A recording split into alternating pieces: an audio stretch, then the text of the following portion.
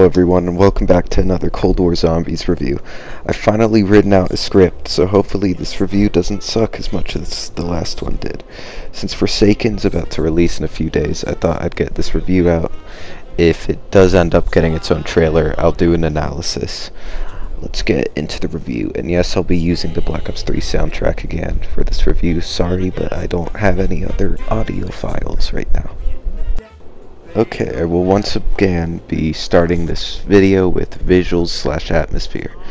Mauerder Toten is by far the most atmospheric map in Cold War Zombies so far. Right from the start, you're dropped into the new dark landscape with the classic World at War music playing in the background. You're given total control of your flashlight, which is super fun, as most of the map is pretty dark before you get the power on. There is a lot more ambient music than the first two Cold War maps have, and certain areas will have unique musical tracks with playing near them, kind of like in the older games.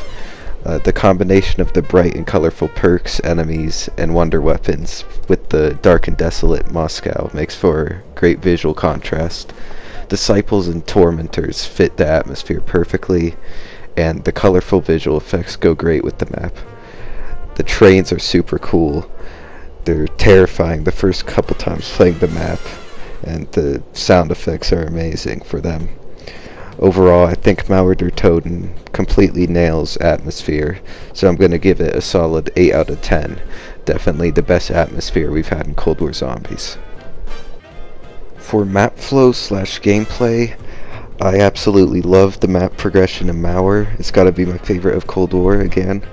You start on top of a building and gradually make your way down under the streets of Moscow to pop out at the other side of the Berlin Wall. Once you're there, you get PAP set up and remove the barrier, and you're free to roam the entire map completely freely.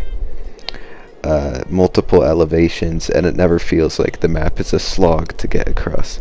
I was worried about zip lines and ladders being added into round base, but unlike an Outbreak, they aren't glitchy, and zombies won't throw meat at you when you're using them.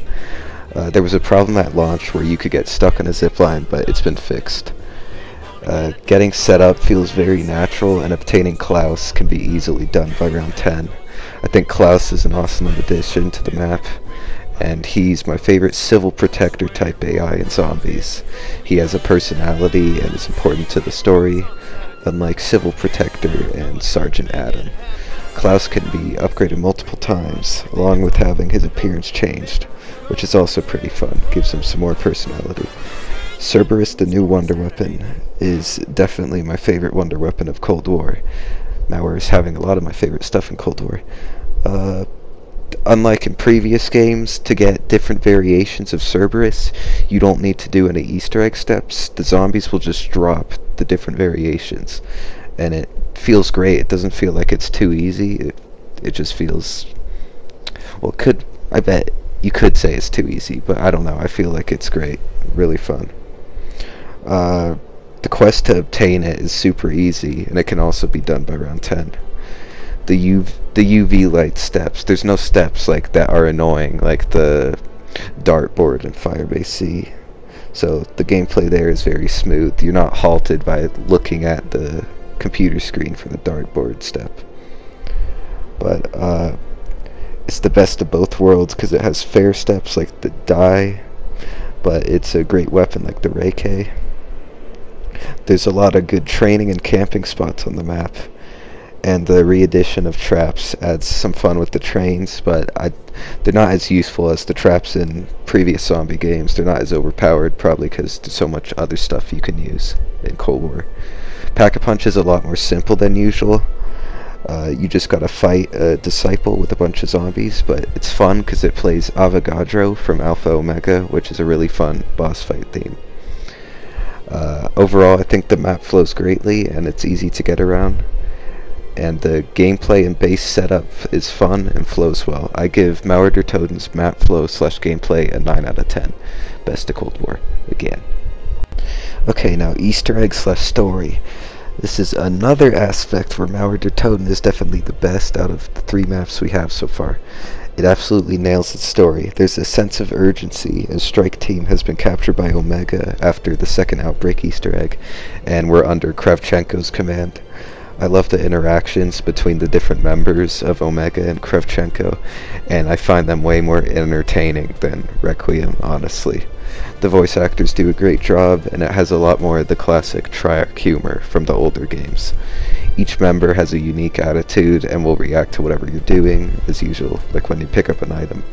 Valentina is probably the most badass villain we've had in Zombies so far because we actually get to interact with her directly and she talks to us throughout the map. The story ties in perfectly with the intel and it rewards players who have been following it closely. It could be confusing for people not aware of the Outbreak Easter eggs if they're just going from Firebase C to Mauer, but Zombies always has told its story in a confusing way, so I guess that's normal. There's a lot of attention to detail and intel throughout the story. The Easter egg, I think it's pretty easy. I'm talking about before the boss fight, and it's replayable that flows along with the setup. It might be too easy for some people's taste, but it's very fun and replayable experience with many cool moments, such as when you have to stop the train with Klaus.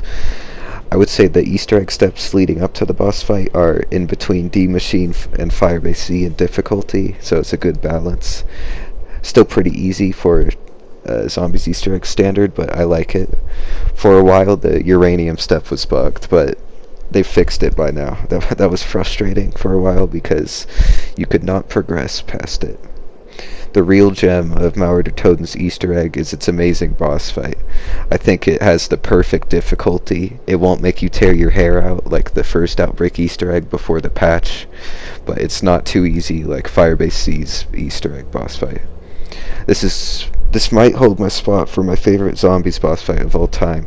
It makes use of all the core components of Zombies. You're constantly moving, making use of your perks and field upgrades, and making sure not to get hit. The boss fight moves all around the map, so it feels like a complete experience. Valentina's health bar can take quite a while to get through, but it never feels unfair. I never felt frustrated when I lost a boss fight. It felt like completely fair, and I was just excited to do it again. As long as you're set up with the max pap Cerberus, you can fight your way through with the right movement. Mule Kick comes in clutch during this fight because its tier upgrade that makes regular zombies drop ammo can be extremely useful. Once completed, the Easter egg feels really rewarding, and there's an easy extra section at the end where you have to help Klaus deliver the bomb into the Dark Ether.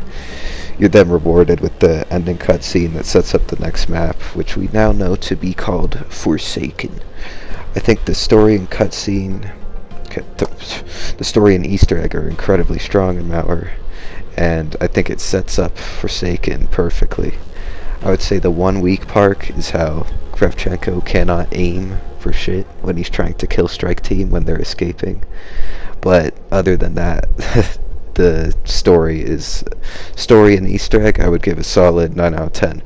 Valentina's boss fight theme is also amazing and definitely one of the greats alongside Avogadro.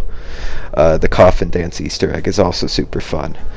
It's very in depth. It's even more like disco themed than D Machines, and you get to pick a door at the end for a reward, and it's very fun. Overall, I think Mauer der Toten is Cold War Zombies' strongest round-based map yet, and has solid gameplay, story, and Easter egg. I'm gonna give Mauer an overall an overall rating of 8.5 out of 10. It's gotta be my favorite map of Black Ops Cold War, and if I were to put it on a tier list, I'd put it at A tier, and if I were to rank Firebase C and D Machine, I would say D Machine would be C plus to B, and Firebase C would be B. Most people like D Machine a bit more than Firebase C, but I actually like Firebase C a bit more than D Machine. But yeah, I think it's a really solid map. I love it. I've had so much fun with it. I'm looking forward to Forsaken. I know there's a sneak peek of it in the Season 6 trailer, but I'm not going to make an analysis unless it gets its own trailer, because it's too short of a clip to go over. The Wonder Weapon looks super unique. It's like a melee hybrid Wonder Weapon, and it seems like the director is much more of a villain according to the final Mauer cutscene and the intel. And he's most likely, spoilers, Eddie, which is also supported by the intel. I'm not going to go over all of it right now. I hope Bubby has a large part in the map's Easter egg. So a story that'd be really funny. It'd be a cool call out to Sledgehammer and Advanced Warfare. But anyway, super excited. Can't wait for Forsaken. Thank you for watching, and I'll see you in the next video. Goodbye.